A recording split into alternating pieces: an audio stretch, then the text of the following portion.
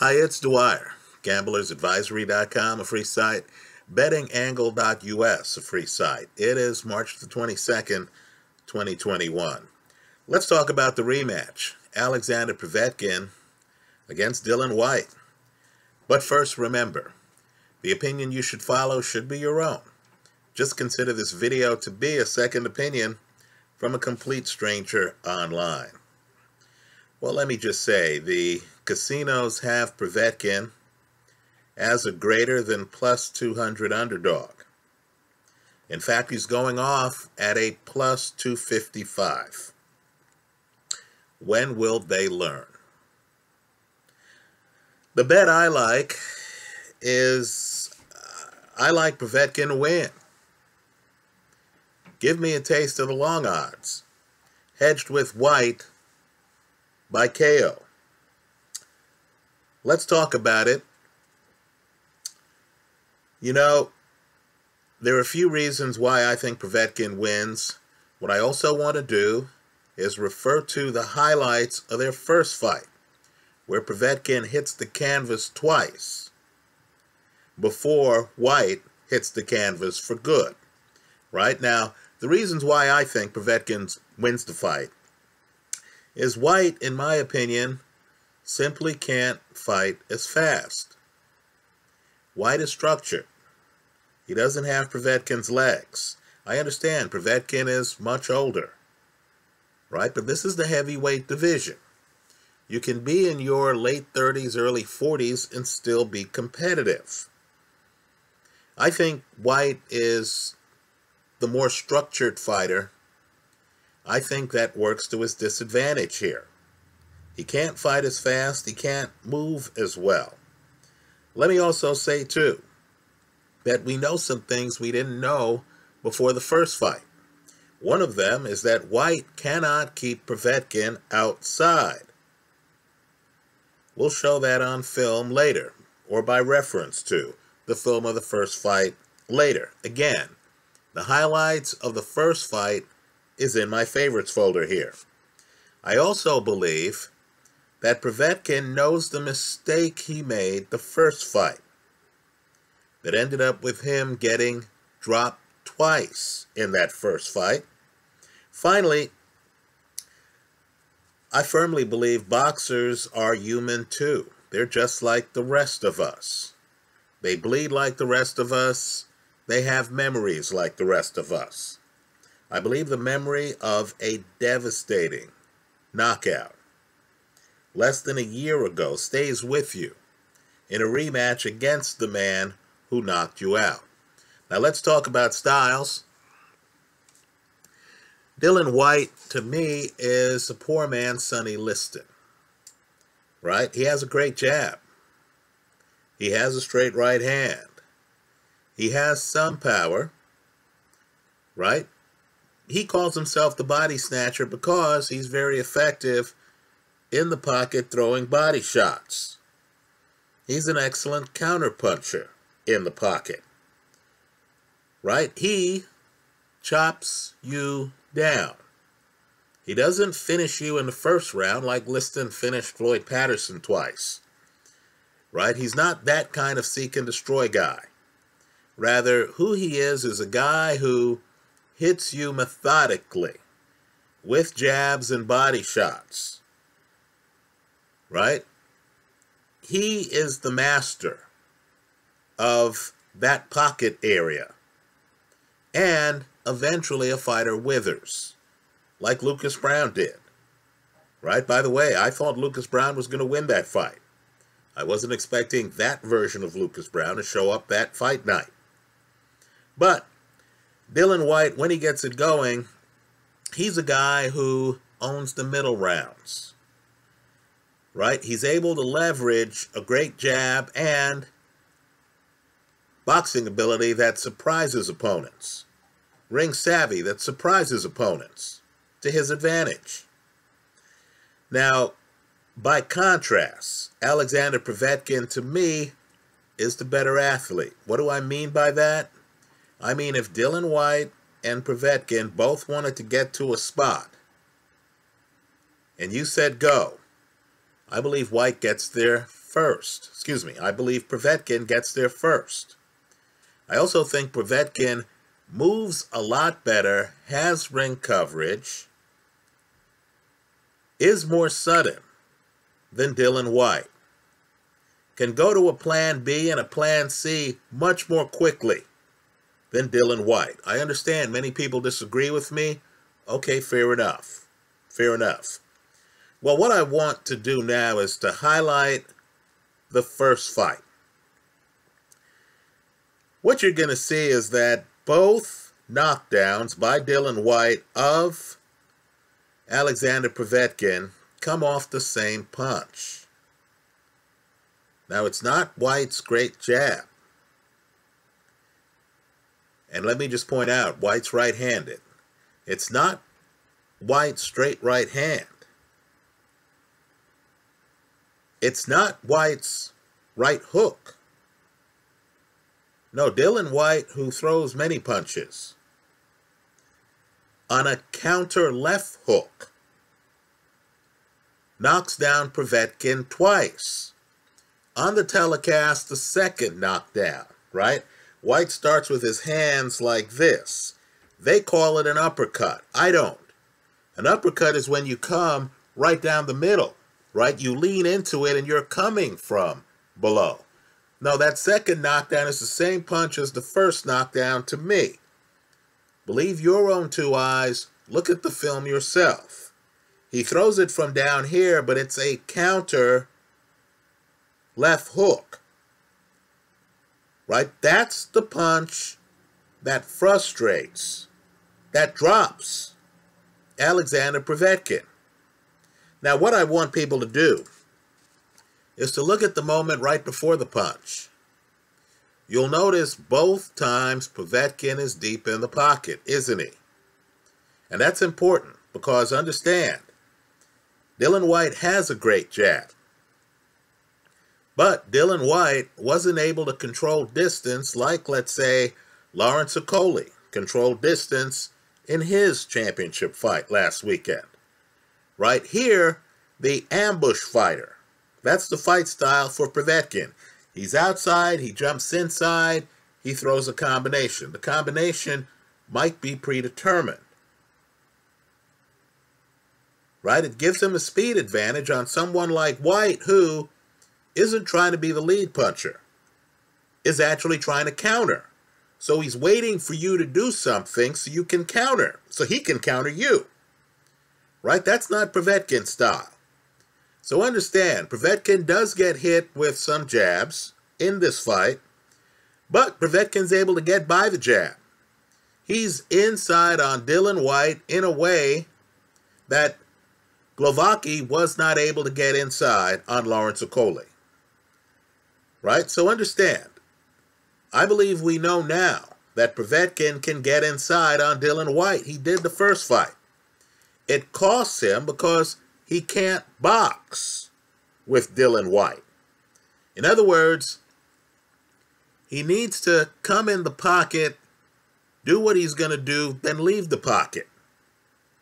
If you linger in the pocket, then that's Dillian Whyte's game, just like it was Sonny Liston's game. So how does Liston lose the title? I believe this kind of fighter falls apart when faced with a guy who moved like Ali. Right? If you can avoid Dillian Whyte's jab, if you can slip Dillian Whyte's jab, you throw off his timing. Understand, he's so deep in the pocket that Dillian Whyte is hitting him with hooks using his jab hand. In other words, Povetkin's by the jab.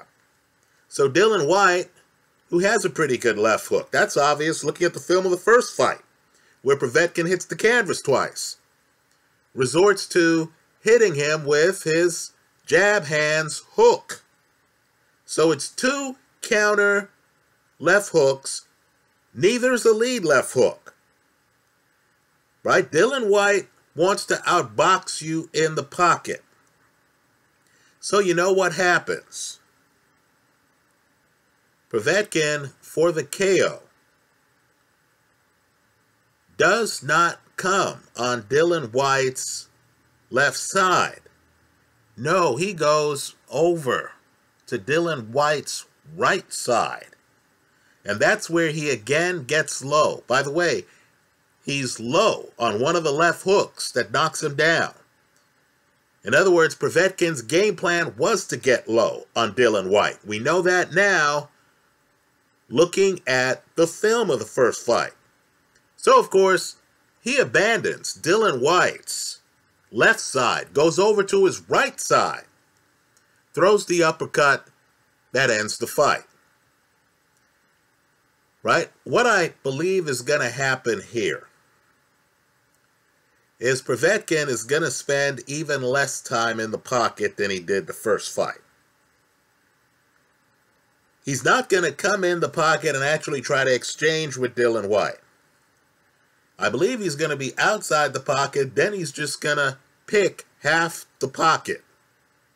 And I'm telling you, the half of the pocket he picks is going to be Whyte's right side. He's going to attack Whyte from Whyte's right side. Right? Whyte, to me, is going to have problems landing his jab, which, in my opinion, for Whyte, is a timing mechanism. If you move on Dillian Whyte, I believe Dillian Whyte gets baffled.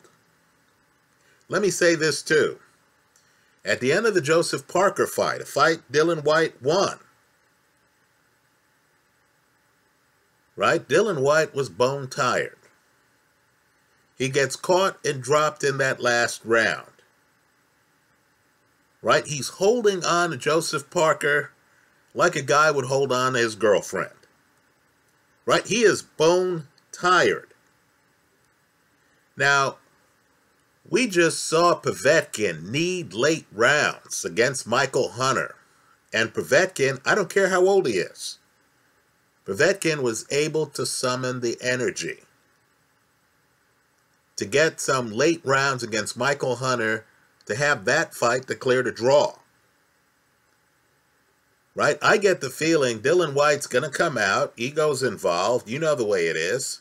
You forget how devastating the KO was until you're back in the ring with the guy. Right? Dillian Whyte is going to want to show the world, hey, I was dominating the last fight. I was dominating it. I should have won. I got sloppy. This guy hit me with a lucky punch. So I believe Dillian Whyte is going to try to stalk Alexander Povetkin. But understand, Dillian Whyte relies on structure. Right? He's the guy driving the speed limit on the highway. He relies on structure. If the fight starts to get unstructured, well, that's Alexander Povetkin's forte, isn't it? So Povetkin's going to be roaming around. That's the way I look at it. Then he's going to come inside and he's going to throw some predetermined combination. Right? And understand too, Povetkin can lead with power shots. So while Dillian Whyte needs the jab as a timing mechanism, Alexander Povetkin can just come in and throw a right hand. Right? He can just come in, throw a left hand. He can just come in, use his feints as a timing mechanism, dip, throw an uppercut, get inside on Dillian Whyte, and end the fight. I get the feeling, looking how low Povetkin was when he gets knocked down in the first fight, I get the feeling that Povetkin planned to attack Dillian Whyte from down low. I get the feeling Povetkin had it planned. So he was on Dillian Whyte's offhand side, passed his jab, and did not expect to get hit with very hard counter left hooks. Let me also say too, one of the knockdowns, I believe it's the first knockdown, check the film on the first fight. Right, I have the highlights again in my favorites folder. You'll notice Dillian Whyte actually lands a straight right hand on Povetkin, which Povetkin takes. Right? Povetkin's defense isn't what it was 5 years ago. He's getting hit by obvious punchers, right? David Price, you remember that fight? He lands a straight right hand on Povetkin, but Povetkin takes it. It's the surprise counter left hook that completely surprises Povetkin. He doesn't even have that blocked. He's surprised by it. So I believe his adjustment is going to be an adjustment a mover can make. A guy who moves around the ring as much as Povetkin. He's going to be on the dominant side, the right-hand side of Dillian Whyte. Right now, Dillian Whyte, I'm not sure can lead with right hands. Right? Understand, orthodox stance, his right hand's his backhand. Let me say this too. If Dillian Whyte throws a straight right hand that misses Povetkin, if Povetkin has trained to have that right hand miss him, Dillian Whyte is going to be naked on that side. Right? You understand that, because as a righty throwing that straight right hand, he's literally going to be moving toward his left. Right? You don't throw a right hand and then go right. So if Dillian Whyte throws that right hand and is moving toward his left, that's going to make him be wide open. For a guy who can move around the ring, has the superior legs, right, and who fights faster than Dillian Whyte. So I believe Povetkin has some combinations planned for exactly that situation. Has some feints and has some combinations. Right? Dillian Whyte's a guy who you start playing chess with him, he outthinks you. He beats you. I believe that Povetkin is the guy who plans every move of the chess match before it happens. So he's outside, he bounces inside, he has a programmed combination. In my opinion, he's going to appear much faster than Dillian Whyte.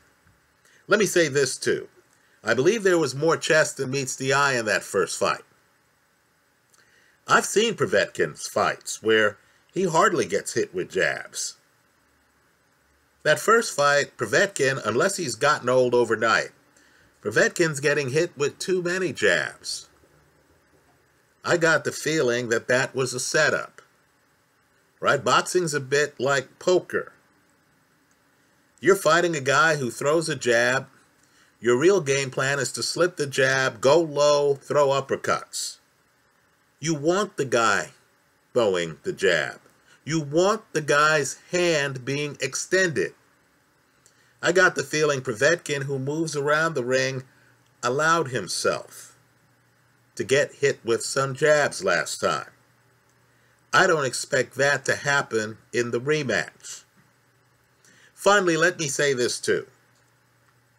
We've all seen rematches where the guy who lost the first match wins the rematch, right? Ali, Leon Spinks. I'll just name one that comes to mind right now.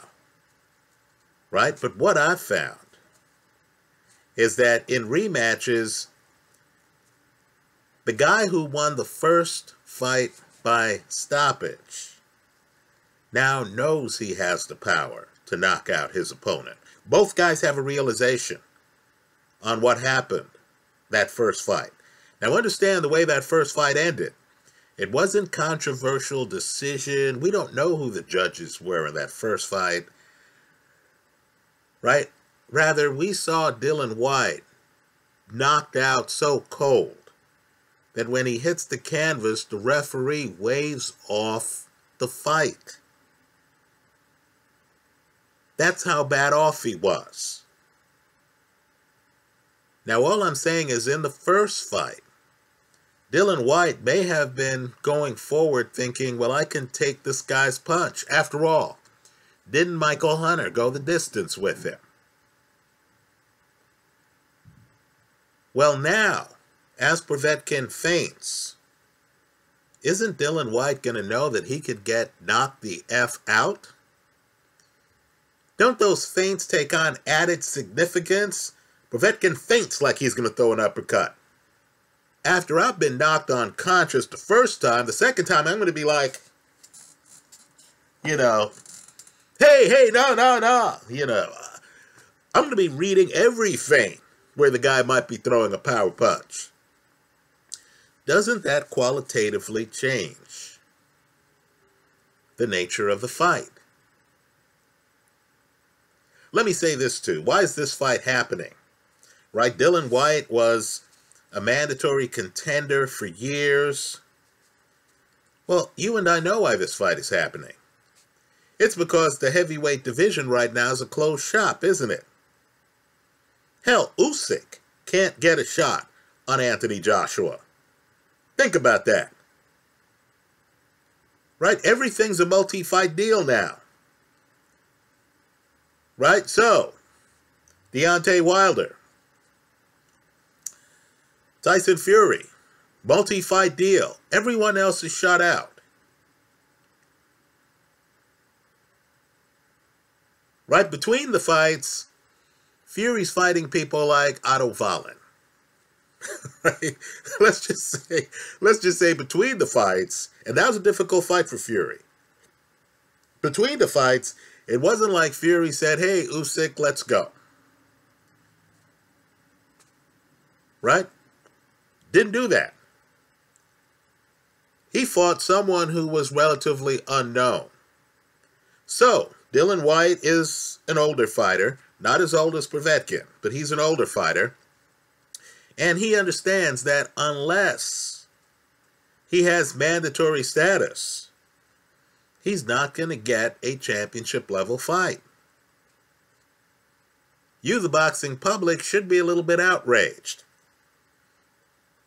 Right? Now, I understand the reason for some of the delay. Right? This pandemic has drained arenas of crowds. There are legal protocols in place. No doubt, promoters want a packed house for a heavyweight unification match. Who could blame them? You talk with the fighters and you say, hey, I could pay you a few $1 million for a fight where nobody's watching, or I could give you a mint for a fight in front of 70,000 people. A lot of fighters will say, hey, you know what? I'll wait the few extra months for the mint. Right? I get it. But understand, when you see a situation like this, an older fighter running out of time, an older fighter who does not want to be passed over, right? These are the situations where fighters exercise rematch clauses that, simply put, might not be in their best interests. Right? I want you to just look at the end of the fight again.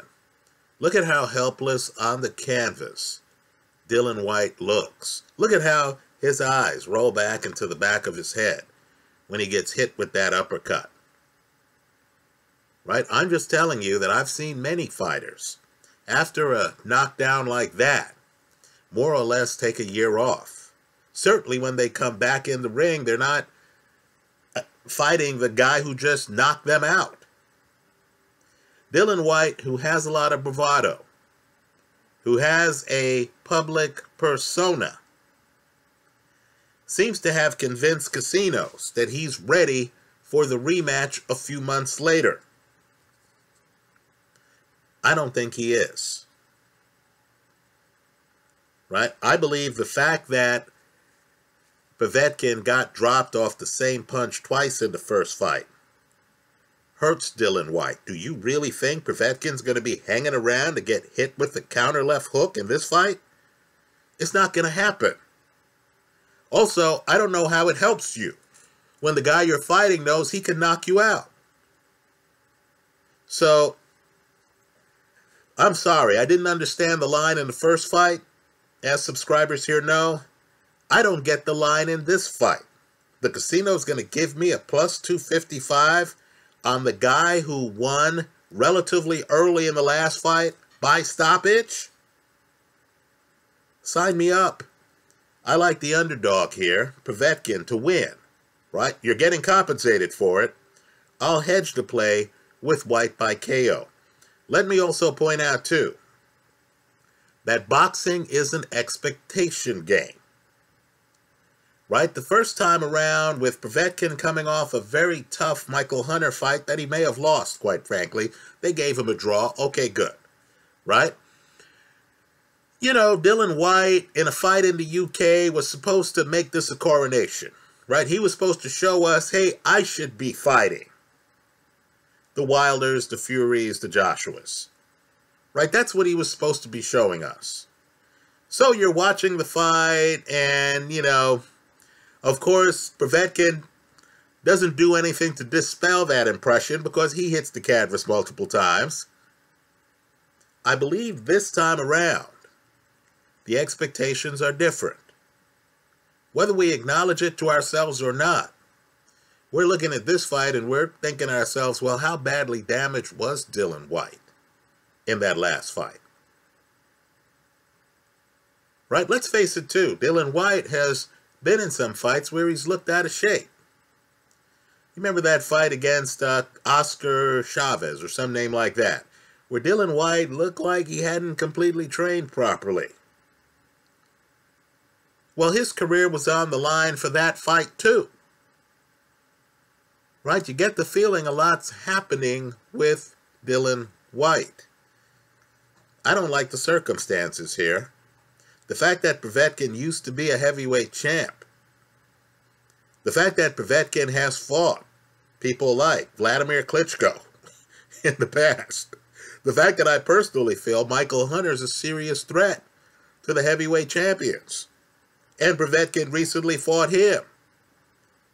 Right? The fact that Povetkin beat David Price in the United Kingdom.